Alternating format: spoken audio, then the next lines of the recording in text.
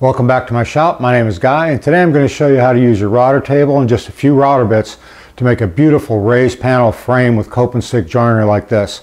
Let's get to work. If you're not familiar with cope and stick joinery, it's a really easy way to use your router table and some router bits to batch out frames for raised door panels. Now this is the style, and this is the vertical part of the door frame, and this is the profile I'm going to be cutting in it. Now there is a groove for a raised door panel in here, and this would be the rail part. This is the horizontal piece. There's not only the molding part right here that just like on the style, but there's also an end grain cut right here, which is the cope. And when you put these two pieces together, you get a really nice door frame. Now the router bits here are sold in sets. One obviously does the cope, which is on the end of the rail, and then there's a stick, which does the style. Now I'm going to do the cope end of this first. So let's get the router table set up to do this. I've got a test piece set up here in my coping sled, the router bit's installed. Now on this piece I showed you before, this is face down. You always want to make sure that when you're doing this, when it's on the router table or on the coping sled, that the face that you want to keep is facing down. So the way I'm going to set this up is, I want an 1/8 inch rabbet on the back here. So I've drawn a line right here at 1/8 of an inch, and I'm going to slowly lower this bit until this cutter wing right here just hits that line. All right, so that's where I need it to be, and I'm just going to lock that in position.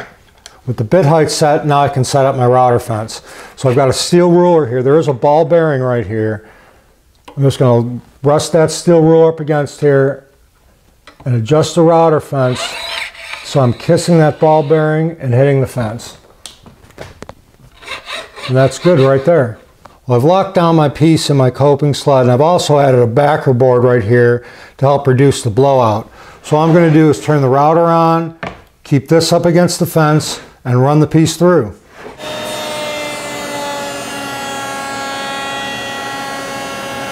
Well, I've got that 1/8 inch rabbet here on the back I was looking for, so now I can just go ahead and take my reel pieces and start running them through.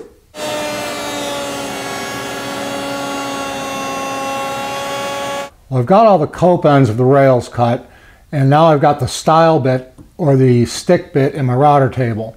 And what I want to do is I want to cut the negative part of this. So I'm just going to butt this up against here, and I'm going to slowly lower the bit until it is flush with the top of this. All right, and that appears to be good about right there. So I'm going to lock my router bit in place, and then we'll get the fence set up. Now just like the cope bit, there's a roller bearing on there. I just want to move the fence up till it meets that and it's smooth across, and then lock my fence down. I've got another test piece here, and I've also put a feather board in place to make sure the stock stays flush up against the fence. I'm going to turn the router table on and just push it through with a push block.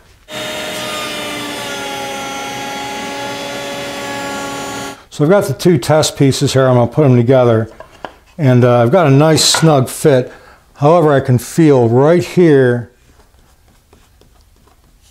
this rail is about maybe a couple thousandths of an inch proud of the surface of the style. So I'm going to take my router table here, and I'm going to zero this out, unlock it, and I'm going to raise the bit up maybe 2/1000ths of an inch, lock it back down, and then use the other side of the board to make another test cut. Well, after that second test cut, I put these two pieces together, and it's damn near perfect, which is really nice. So I need to take the stiles that I'm actually going to be using for the piece and run them through the router table.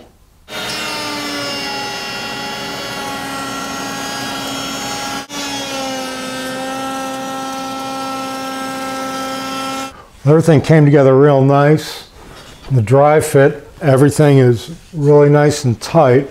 I was going for 25 1/4 inches on this, which I am. Check it for square. It should be square. There's no reason it shouldn't be. 42 and 5/8,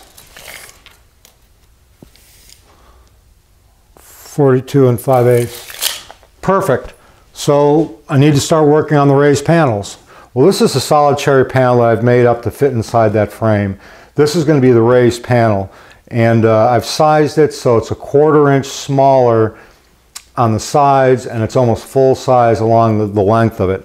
So let's go over the router table and get the router table set up to make the raised panel edging on this. Well, I've got my raised panel cutter in here, and it's designed to have the panel lay flat. There's some that can be vertical. I've used both. I prefer the ones that lay flat. This is a big bit, and you have to make sure your router can handle a bit this large. This is a 3 1/4, I think, horsepower router. Then you have to also remember that this is a negative, and you're always going to be putting the face of the piece down to the table. So what I want to do is I want to take this part right here and I want to lower it until it's level with the top of the table. All right, that's good right there. So I'm going to take my little thing here, I'm going to zero it out. I want an 1/8 of an inch fillet on the inside, which is actually going to be down here at the bottom, because remember it's face down. So I'm going to raise my router bit up 1/8 of an inch.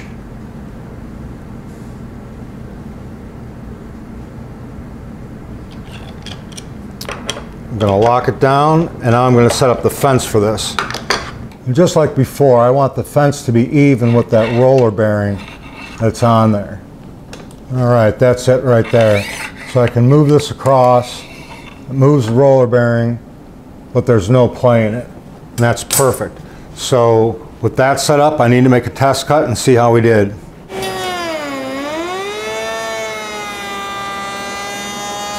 So that first cut left me just about 1/8 of an inch. It's just a little bit shy, not by much, but just a little bit shy. And that's good, and I'm going to keep it like that. So I'm going to take the panel, I'm going to run the end grain first, and then the long grain.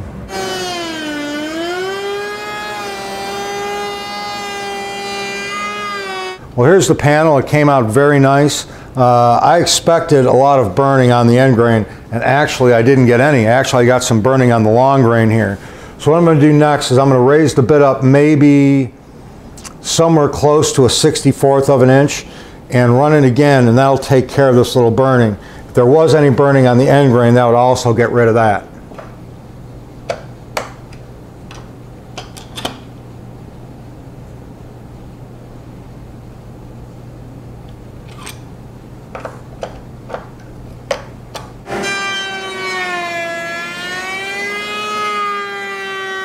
So the cleanup pass worked really well. I've got really nice smooth surfaces. This shouldn't require much sanding at all. I'm also going to run my test piece through this. It's very important that I do that for the next step. I've got my dado stack set up in my table saw fence. I've got a sacrificial fence, and I've got 3/8 of an inch of a 1/2 inch width of the blade exposed, and it's raised up maybe a little over 3/32. So what I'm trying to do is I'm trying to do a back cut here so this will fit into that groove. And I'm going to sneak up on it. It might take me 2 or 3 passes. I'm going to make a test cut, see if it fits. If it doesn't, raise the bit up very slowly until that fits perfectly in my test piece here.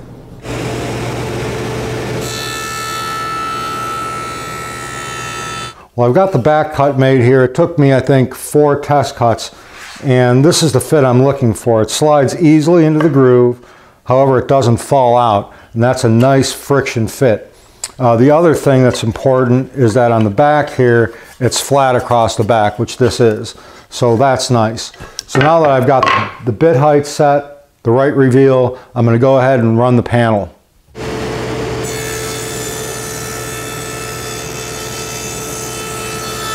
So here's the dry fit of the panel. It went together very easily. All the surfaces are nice and level. The door doesn't rattle at all, which is nice. So all I have to do now is glue it up.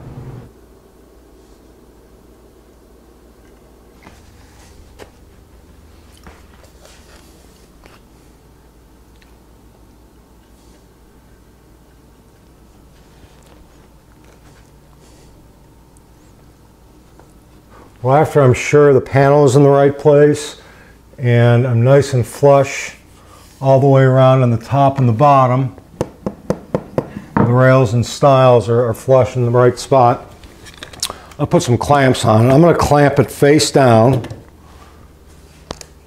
because I know my surface here is flat. I'm going to apply enough pressure just to close the joints. So I'm real flush on the top and the bottom of the stiles and rails. All my joints are all closed up. I'll just let this sit in the clamps for probably 2 or 3 hours and I should be good.